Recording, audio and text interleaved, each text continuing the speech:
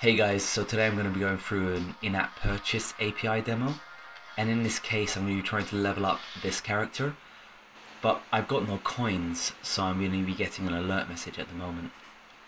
I'm going to jump to the source code where that alert is being defined, and I'm going to instead paste a scene item shop function.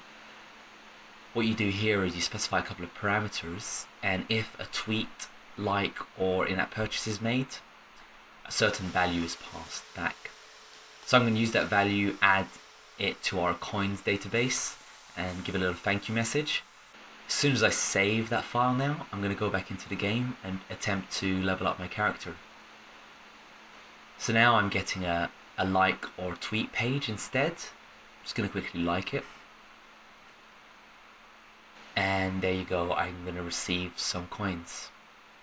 Over on the mobile phones, instead of just liking or tweaking, you can also make an in-app purchase, and it's all platform specific. So on Android you're getting Google Play, Windows you're getting Windows Phone, and so on. So yeah, with one line of code you should be able to sell some cool virtual items.